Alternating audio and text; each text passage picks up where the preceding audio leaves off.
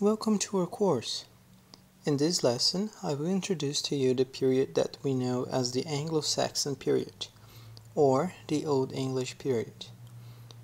This period began in the 5th century due to the decline of the Roman Empire and ended in 1066 AD, when the Normans conquered England.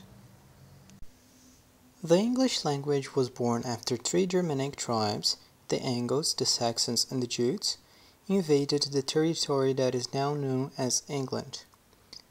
This territory was previously occupied by the Romans, but in the beginning of the 5th century, Rome was invaded repeatedly by barbarians, mainly the Visigoths.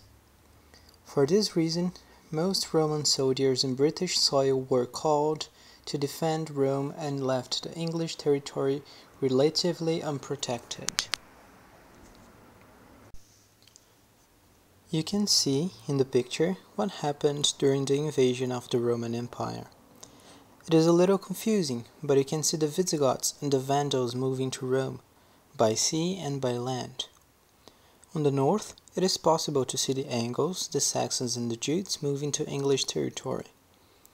It is worth mentioning, however, that the division between these Germanic tribes was not so clear-cut. There may have been other tribes among these ones. According to historians, their language were similar West Germanic dialects. As time passed, these dialects evolved into four main dialects: Mercian, Northumbrian, Kentish, and West Saxon.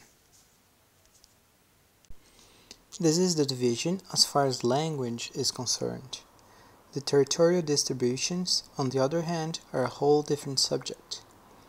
As there were different peoples settling in England after the fall of the Roman Empire, they kept their cultural differences in the new territory.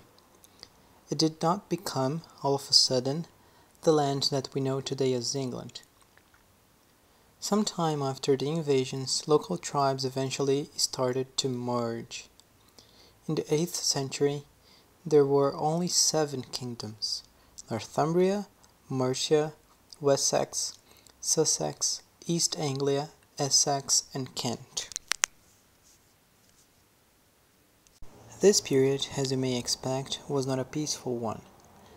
There was a succession of wars. One kingdom tried to conquer the others and rule the whole land. It was the beginning of the process of unification of the land.